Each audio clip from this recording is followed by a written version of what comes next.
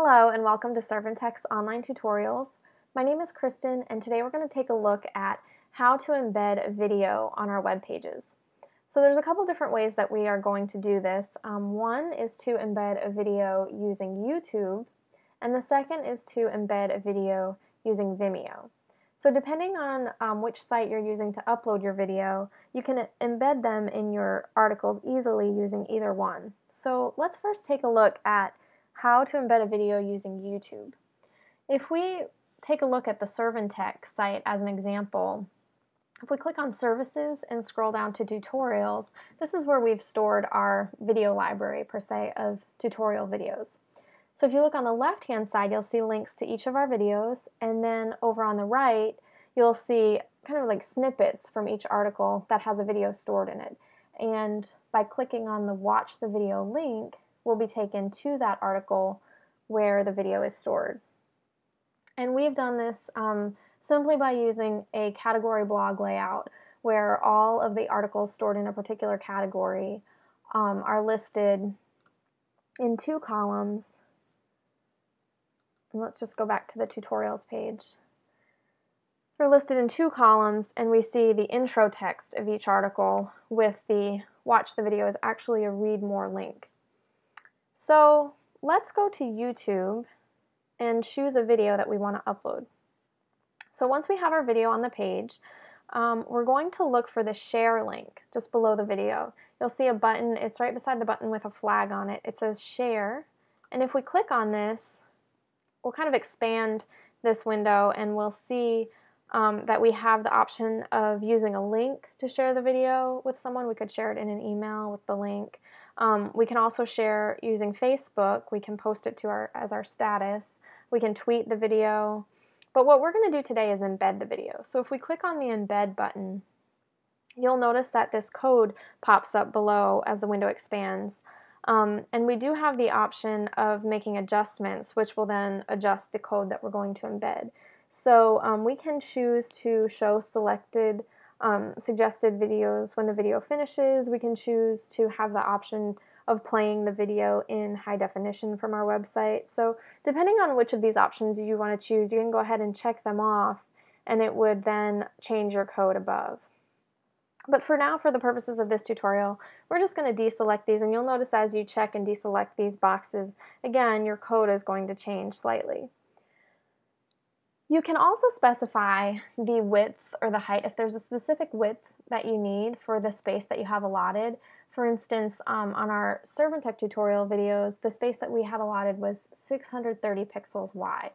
So you can go ahead and type that width as a custom width, and it automatically generates the height based on the width so that you keep the correct proportions for your video so you don't distort anything. And if you look at the code now, you'll notice that inside of this code we have the width set to 630 pixels and the height set to 388, which was automatically generated below.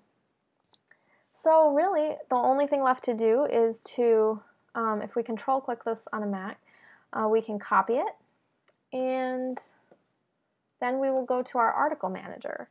And in our article manager, the critical step here is to choose the HTML text editor. Now before you do this, you may want to insert some text. This is a test video, and we may want this to be the intro text. So we may want a read more break. So if we click the read more button below, maybe this is just the snippet that we want to appear on a page similar to the one I showed you with the ServanTek tutorial videos, and we just want that to appear until someone clicks the link. Now the link, instead of it saying read more, if you wanted it to say watch the video like we did on the sample site, you can go over here to the parameters advanced. And if you scroll down under Parameters Advanced over on the right-hand side, you'll see that there's an alternative read more text where you can type in what you want the text to be instead of it saying read more. So we may want this text to be watch the video, which, because we've used that before, it auto-populated it. And the next step is to add our video. So if we put the cursor directly below the read more break, we can click on, this is the critical point that I talked about earlier, is clicking the HTML source button. So in your text editor may look a little different if you have more tools up here, but either way you should see a button that says either HTML or it has a red caret mark. If you click on the HTML button, a window will appear, and this is where we embed our source code that we took from the YouTube site. So you'll see that what we've put into our text editor also appears here using HTML. So if we go to the next line and insert our video by pasting, you'll see this is the code that we took directly from the YouTube site, and we can update, and if our settings are set properly, we actually won't see the video itself in our text editor. You may see a black box, but this is where our video is embedded. So if we were to go to the front end, we would then see the video. So let's close out of this. I'm just going to cancel this, and we'll take a look at how we would embed a video using Vimeo.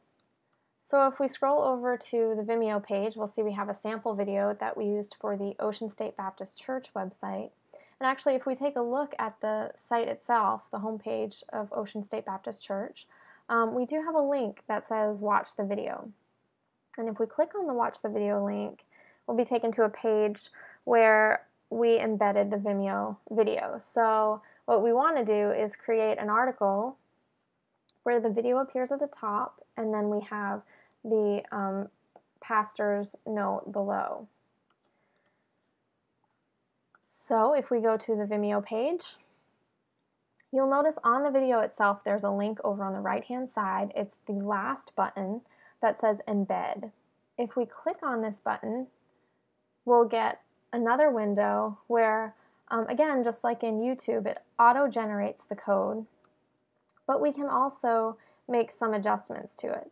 And if we wanted to make adjustments to it, we could click on this Customize Embed Options link. And again, the window expands when we do that. And here we can set the size, just like we did in YouTube. For instance, if this were only going to be 630 pixels, it would automatically, you'll notice if you click on the height after you choose the width, it'll automatically generate a height so that your video appears in the correct proportions. You can also choose a color on Vimeo if you want the highlights to be blue or orange. You'll notice it changes in the preview, and your code changes as you make these adjustments. You can also decide what you want the intro to look like, whether you want the video to autoplay when the page loads, if you want it to loop. There are different options down here below, and as you check them, just like in YouTube, you'll notice that the code changes. Well, once you have the settings exactly as you want them, you can go ahead and select this, and again, just like in YouTube, we're just going to copy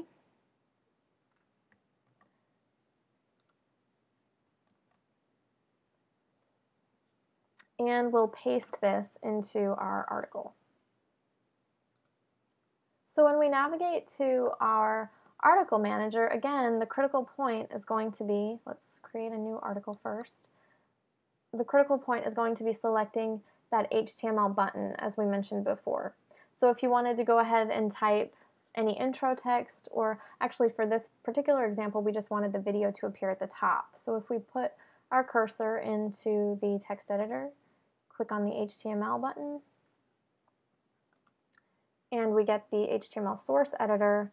This is where we will paste our code and click update. And upon saving, we will see this video on our front end. So anyway, if you have any additional questions, feel free to contact us at ServanTek, and we'll look forward to talking with you soon.